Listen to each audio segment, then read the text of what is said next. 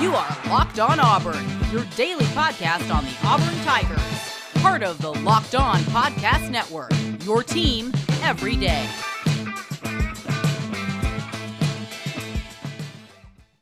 Yes! Welcome on into Locked On Auburn, your daily Auburn Tigers podcast. I'm your host, Zac Blackerby. Joining me today, as he does every single Tuesday for the Charlie Tuesday segment, Charlie 5, Auburn message board legend. What's going on, dude? What's up, man? I'm just jacked, absolutely jacked to talk to you right now. So, man, let's get after it. Yeah, dude. I mean, we've been doing this for a long time, but I don't think you've been on during the season, right? I haven't.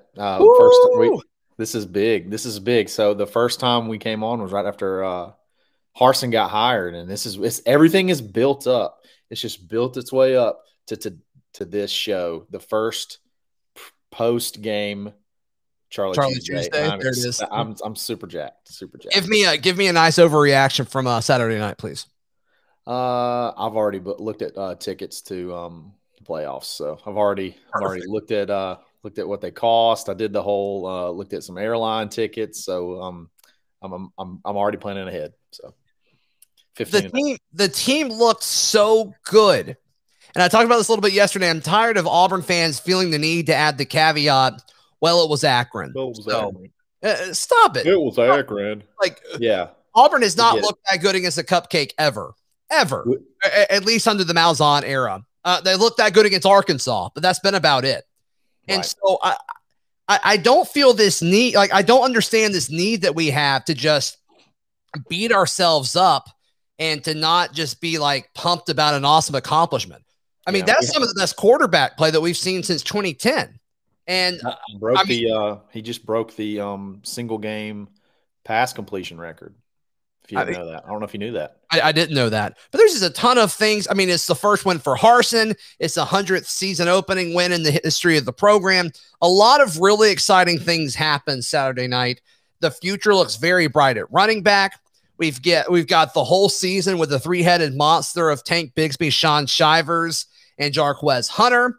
And then we get Hunter and Tank next year as well, with several other guys coming in his recruiting class. Damari, I mean, it's just, there's a lot to be excited about. For sure. You know, all of these receivers are going to get a ton of experience this year. They're all going to be coming back, with the exception of Shedrick and Demetrius Robertson. I mean, there's a ton of things to look at for Saturday and get excited about. And so if you want Auburn media, you know, if you want to tune in for us to downplay that, we're not going to, because we believe it's a big deal. It's going to happen. It's a huge deal. Saturday. It is a huge deal. And it's going to happen again Saturday against Alabama State.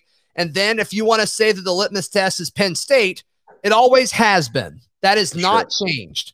But there's still information that we can get against Akron, and information that we will get this Saturday against Alabama State to get us ready for Penn State. That's the way it's always been. That has not changed. Don't feel the need to justify it or explain yourself. Right. Auburn fans. I just wanted to get that out. Yeah. Sometimes Auburn fans, we try to battle. We have to battle with this sort of like inferiority complex, where it's like we know something bad's going to happen, so we kind of try to downplay all things. But here's what I liked about Saturday, and it gets me really excited for the future and even more games like this. Okay. Number one, we handled business early. We got in. We put the game away early, and we were out of there. Okay. Right. Number two, you bring the starting offense out for the first drive of the second half. Then TJ goes in, and he gets to play with the first team offensive line, which is big. He gets a drive with the first team offensive line. That shows, number two, that we have a coach right now who knows how to manage a roster and develop talent and sees the importance of putting a team away so he can get new guys in there and get them game experience, because you never know what could happen. Bo could go down. TJ got some great experience. He led a touchdown drive, his first drive ever as an Auburn Tiger. Right. And, I mean, we saw numerous folks play the whole second half. I mean, stuff like that is stuff we're not used to seeing. We're used to seeing jerking around for 2.5 quarters. So we'll be doing stupid turnovers, this, that, and the other, and then we'll just eventually just run the ball late until we put the game away, and then nobody gets in until like the fourth quarter, and all you're doing then is you're just running the ball again. So it's exciting to see a game like this that played out the way that great teams finish these games out. Right. With so many different people touching the ball, so many people having success. I enjoyed the crap out of it, not necessarily for just the 60-10 outcome, but seeing the variety of plays, the format, all the different formations on both sides of the ball, all the different guys. Motions. I mean, there's a ton of different things going on that it's just like, wow. I mean, it's symbolic of change, of this new era that we're about to watch Auburn football go through. And I think it's going to be a fun one. I really do. It's something that you were listening. I expect you to list this in just a second, but and maybe you were going to, and I cut you off, but I wanted to talk about this yesterday, but Lindsay and I ran out of time. I loved it when Auburn got into the red zone. They just, the quickest way to get somewhere is a straight line. And boy, there was like, we're in a situation where we can run it and get in there. So let's don't do anything cute. Let's don't do anything fancy. Let's don't do anything, any kind of trickeration. Let's just win the line of scrimmage and go. Now, is that going to change down the line when we face bigger defensive lines? Maybe. I kind of have a feeling it's not going to, but I loved seeing that. I loved seeing 3 tight ends trot out on the field, and then we ran straight into your face and punched it in. And that got me jacked. And on the second touchdown drive, we did it, and it was another great play, but we got a holding call. We were just lining up and just ready to just bash them, and Tank made a great play and got a kind of a silly little holding call. But like you said, we got inside the red zone, and we just started pounding people's face, and I love it. I loved every bit of it. Nothing tricky. Another thing, this is something else. This is tiny, but I hated our run game before, like the last 8 years. And what I mean by that is everything was a read, like a zone read type play. It was slow developing. Or at least it looked like a read. Yeah, it looked like a read. I don't think many of them were reads, actually. No, absolutely not. Absolutely not. But it gave the illusion of a read. These running plays hit fast. So, like, Tank is getting downhill quick. And I mean, quick hitting runs were predetermined, lanes like typical, pro style offenses are, so to speak. Linemen getting downhill, finishing blocks. It's none of this slow developing, leave a guy unblocked and pop him in the mouth and go. No, I mean, Tank's first touchdown run was exciting for sure, but Shivers, not his touchdown catch, but his touchdown run, he gets the ball. It's an under center play. He takes 2 steps. It looks like he's supposed to go right, and a hole opens up to his left, and so he does this subtle cutback, and it fooled the defense because they over pursued, and then he's just faster than everybody else to get to the end zone. But it's just, you're giving guys a chance to succeed, and that was the coolest thing to me. And that was the first thing I noticed when I was in high school and I watched Cam Newton. But the way he threw the ball and the way Cam ran the offense is he gave dudes opportunities to go up and get it, and for guys to succeed. That's what was so cool about that offense in 2010 before, folks adjusted. And obviously you have Cam, so it changes things. But that's something that stood out to me Saturday is guys are being put into situations to succeed. And that's not something that we've seen at Auburn in the last 5 years or so. I think 2014 and then some of 2017 were really the only time since then that we've been able to see that. For sure.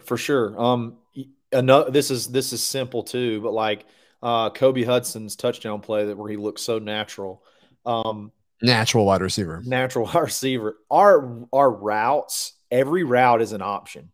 Right. Like every route could actually catch the pass, like has an opportunity to make the play. It's beautiful. And that touchdown pass, I believe if you watch Bo, I think Kobe was at least the second read, possibly the third read. And he went boom, boom, ripped it down the middle. But clearly, and another thing is, if that's last year, Kobe's probably not even looking for the ball because he knows the ball's not coming to him. You know what I mean? He's not the first or the second guy. It's just, you're just out there as a decoy. Right. But that's so much of like when you create a passing pattern as an offensive coach, everything has a purpose. And you're taught, okay, this is the first read on the play. This is the second read. And there's a lot that goes into that.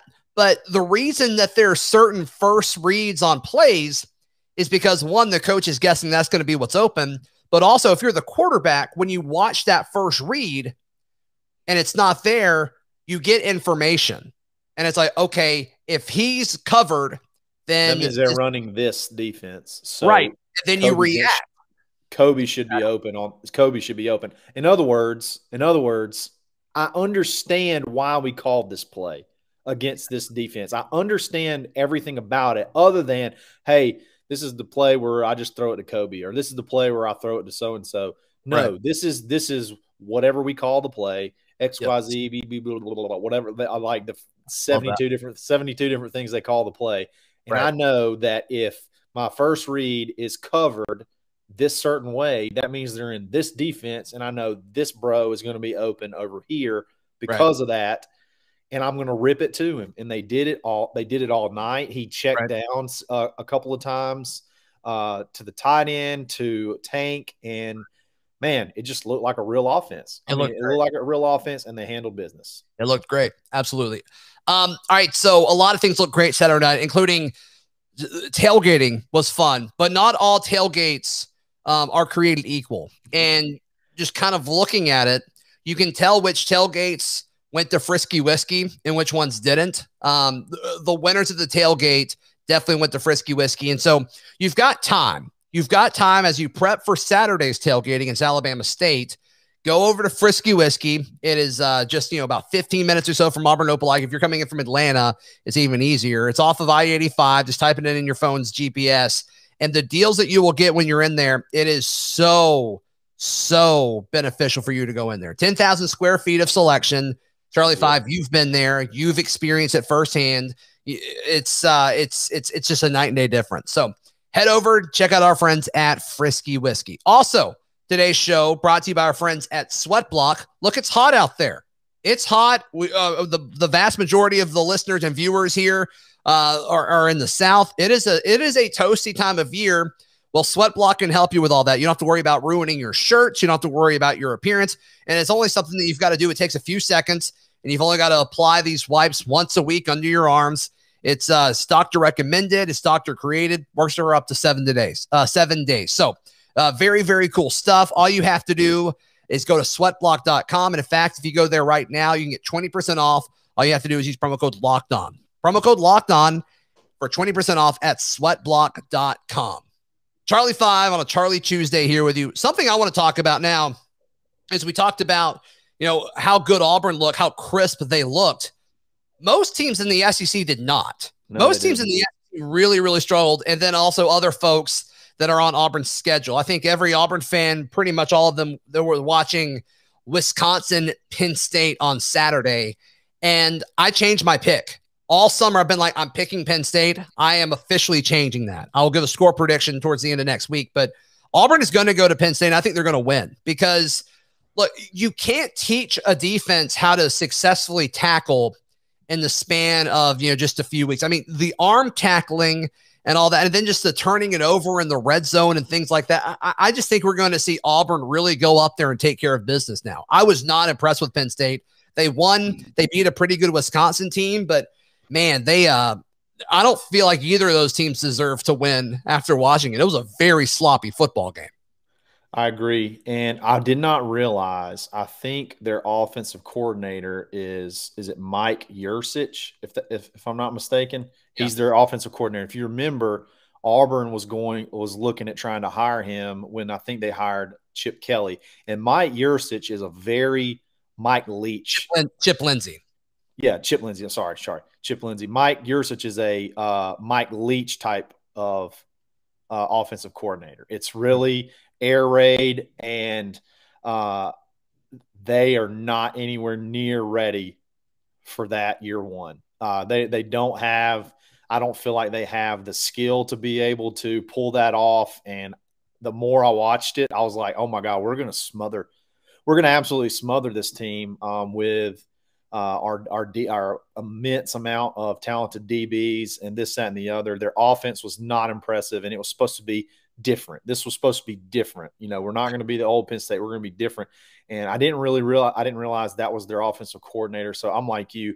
That got me more excited for that game. That, you know, they coined it as one of those Big Ten, you know, physical games, but it wasn't really that physical. It was more like I feel like it was just like lack of execution on both sides the whole night. It was not very, I just don't feel like it was just super, you know, hard hitting and this, that, and the other. It just was sloppy. It was an ugly game. And, no, I mean, it wasn't like Georgia and Clemson. I mean, every single tackle in that game was, I mean, it's like a little explosion went off. But right, yeah, I mean, watching Penn State, Wisconsin, it was very much they'd move it and get into the red zone, and then somebody would miss a kick, or they would fumble it, or make a really bad decision, and, you know, force a turnover. You know, a lot of mental mistakes.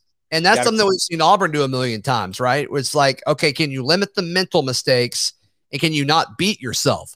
And that was something that Harsin talked about in his Monday press conference, where he's like, you know, we didn't really make any mental mistakes, and that's a good thing. And that's something that you look throughout the league and throughout college football, but we'll just talk about the SEC here.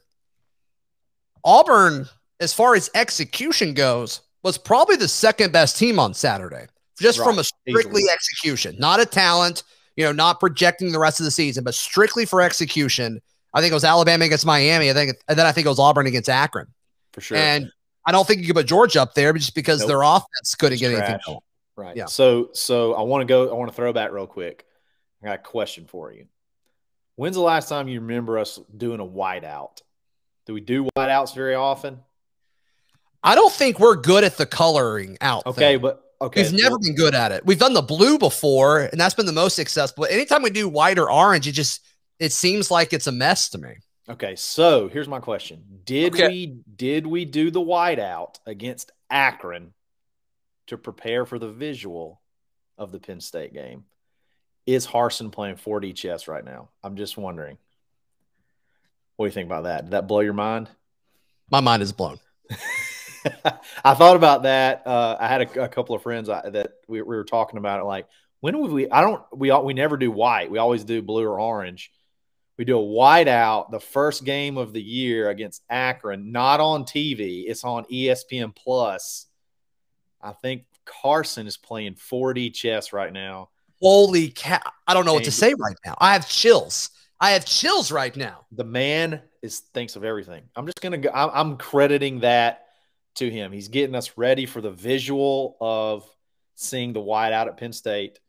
So I thought about that. I was going to mention it earlier and forgot. I just want to throw that bomb in there on you and drop it, and let's see what we think. We have to record the rest of the show after that. I mean, let us know what you think, folks in the Discord. If you're watching on YouTube, please subscribe. It means a ton, and like the video. But leave a comment. Do you think Harsin's playing 4D chess right now? I think he is. I'm all in. I'm buying that. Absolutely. Yeah, let us know on Twitter as well. But yeah, that's crazy to think about. All right, I want to talk about the start of the season real quick. But first things first. This show brought to you by our friends at rockauto.com. Right now, so you can see all the parts available for your car, truck, or SUV.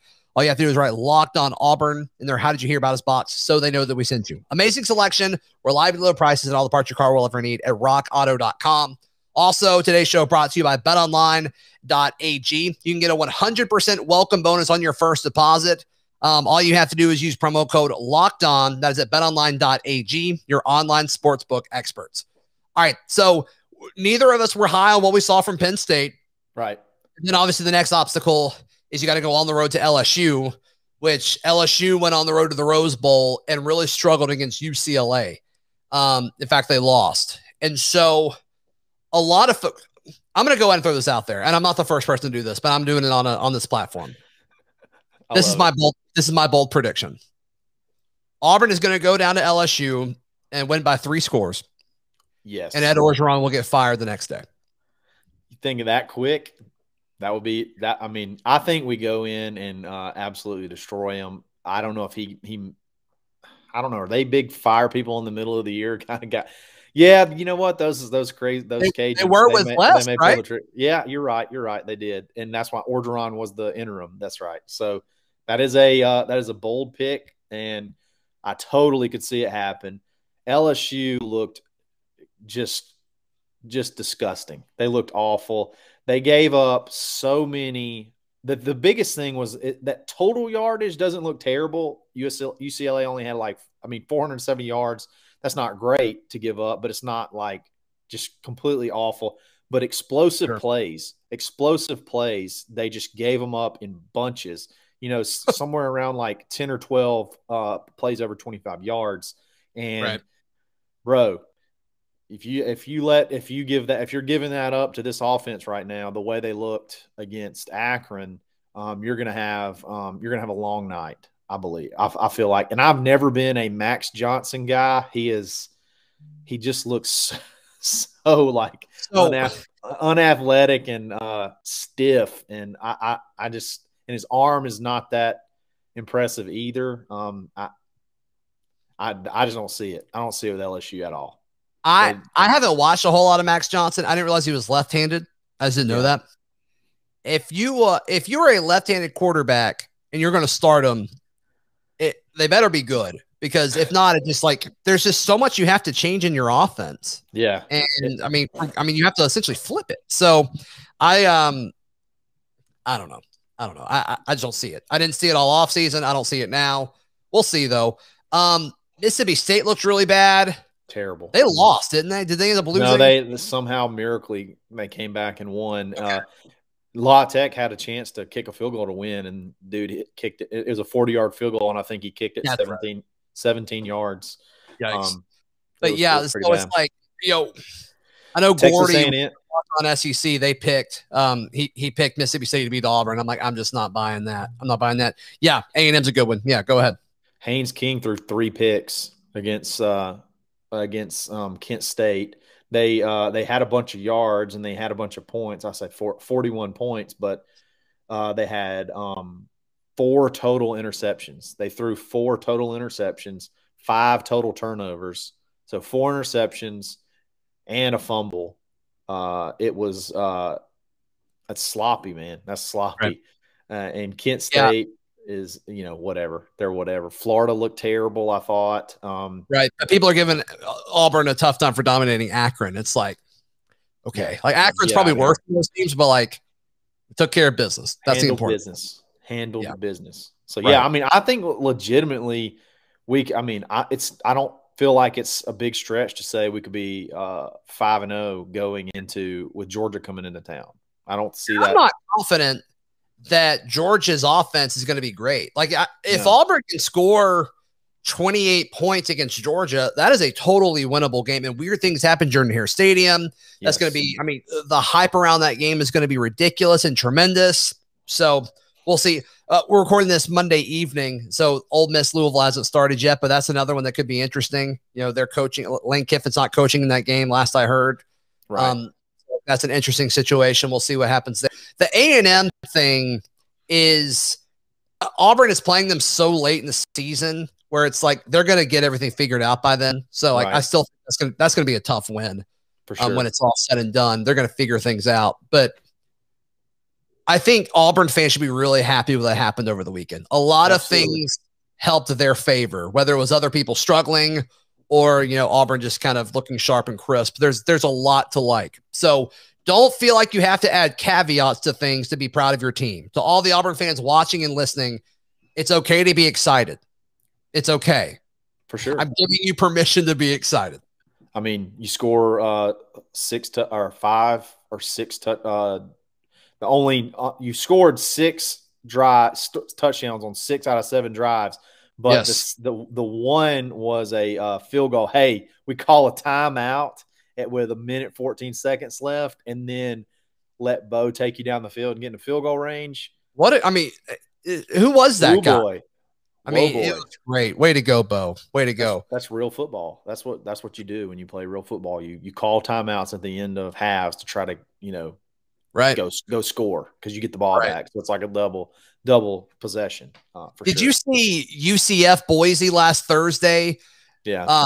Malzahn got the ball with like a minute left and like they went down and scored. And it's like, Where was that? Where was that for 8 years? Like, but he ran it. He didn't do anything. Like they broke a run or like something to get. You know what I mean? Like it wasn't any. No, they threw it down the field. I don't remember that. Oh, that was that at the end of the game or the end of the first half? End of the first half. It was at the end of the first half. I first remember they broke a long run and then they started doing stuff, which is kind of like one of what he was always known for. Ridiculous. But if you've got Alabama and you're at Bryant-Denny, that's when it was like, okay, guys, what are you doing? This is like they kneeled it out and then punted it. It's like, oh my gosh, what are you doing? Charlie 5, where can people find you and hear you, my friend? Yeah, you can find me on Twitter at _Charlie_5. You can find me on auburnlive.com, the corner message board, or Auburn 247 Sports, the body get a board, or daily, wherever you get a podcast, the Dad Bod Golf Pod. Awesome. No, you guys have done a great job with that. It's been fun to follow. All right. Follow me on Twitter at Zac Blackerby, show on Twitter at Locked On Auburn, and on Instagram at Auburn Podcast. We'll be back tomorrow for a War Report Wednesday right here on Locked On Auburn.